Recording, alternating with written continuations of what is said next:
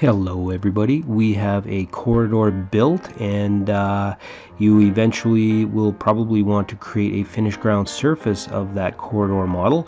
So you will first need to create some corridor surfaces, and you can do that by right clicking on your corridor, going into the properties section and selecting the surfaces tab. Now first things first, you're going to create, you have the option of creating a number of different surfaces from your corridor depending on what you want. If you are looking to create some cut and fill volumes, then you'll most likely want to create a corridor that represents your datum surface, and this can be compared to your existing ground surface to eventually generate some volumes. So give the corridor an appropriate name and specify the code. So in this case it's a datum, and I'm going to go ahead and click add. Now you should for these types of surfaces, datum surfaces and things like top surfaces, only have one code per surface. So I've got a datum surface listed. If I wanted to do something else, like maybe I'd like to eventually create a finished ground model, I'm going to need a representation of my top surface. So I can create another corridor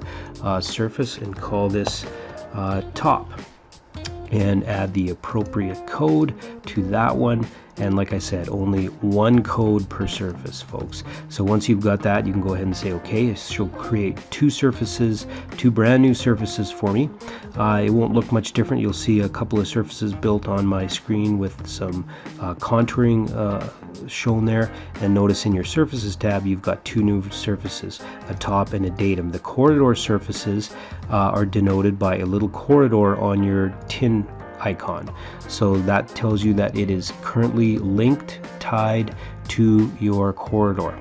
So if you delete your corridor surfaces will disappear as well.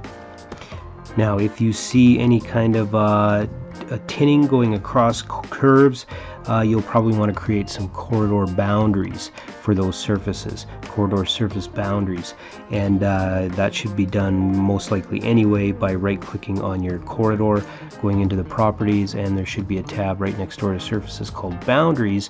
Right click on each surface, and depending on what your needs are, for the most part you could probably use corridor extents as outer boundary, and that'll use the daylight point of where our assembly ties into our existing ground surface as our corridor boundary.